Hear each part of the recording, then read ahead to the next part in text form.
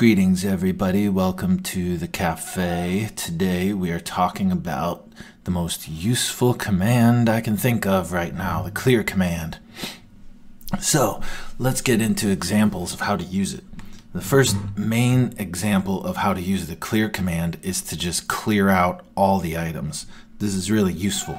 So say you want to clear everybody in your realm or server. Just type /clear and then @all. Boom. Now see, that gets rid of all the items from everybody. I have a cycling item bar, and that's different. That's like a special command I use. Don't worry about that. So if you want to clear everybody, that's how you do it. If you want to just clear yourself, say, you know, you've got some stuff in your inventory, you don't want it there, clear @s, and that's it. Now, say for example, you started a game and some hackers got in and they gave everybody Bedrock. Well, then the way you could do is you can make this command specific. So you go clear and then @all. This will target everyone around at the time.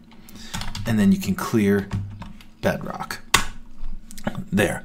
And now anyone who has Bedrock with them is going to lose it. So check it out. Here we go. See, I've got some Bedrock and I'm like about to ruin this realm by building all over with it. And then someone types clear out all Bedrock. Now it's all gone. So that's awesome, right? Now there's way more stuff you can do with this. So say someone's got diamonds, like 64 blocks of diamonds. And that's like way too much. Like, how'd they get that? But you don't want to clear all of it. Now, this is also useful for trading gimmicks. Like, if you wanted to sell stuff for diamonds, you would do this. You would clear it all diamond.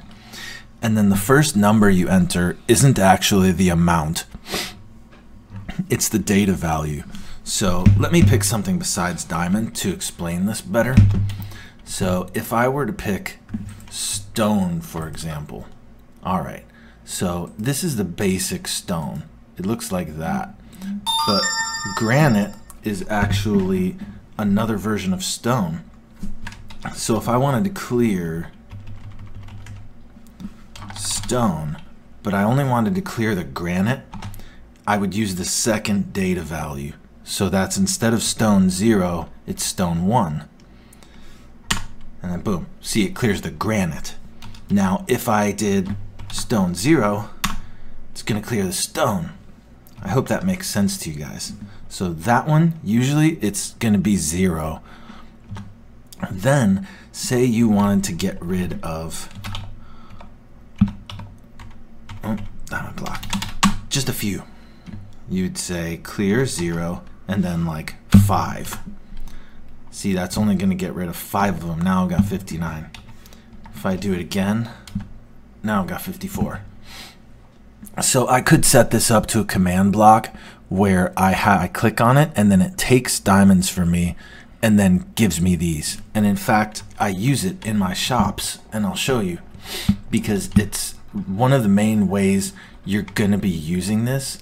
And there's another way, and I'll show you that too. But first, let's get to the shop. Alright. What's up? Alright. Hey, that frog. Oh, he's still here. Cool. Alright. Don't get distracted, magician. Alright, so this is my shop setup. I'll show you here with one of these. So, the first block I have, it checks how much money someone has, and then it removes the money. But if I wanted to use items instead, it'd be very easy.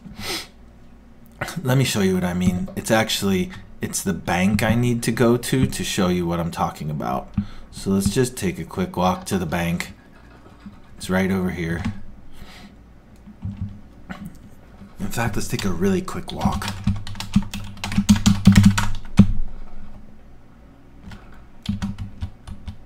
All right. Now we're at the bank. So here, this, I actually don't do item trading anymore like this, because what happens is people can clone blocks and hack, and then they get lots of items, and then they can hack your money system. So that's why I actually use a scoreboard money system. But if you don't want to, it's very easy to set stuff up. See, here we go. Here's my command. If you clear at player, so this is the player that pushes the button connected to this command block, and then my money used to be per block, so because it was really hard to get in a flat world, and the clear at p per block 0 1, this is going to clear 1 per block from the person.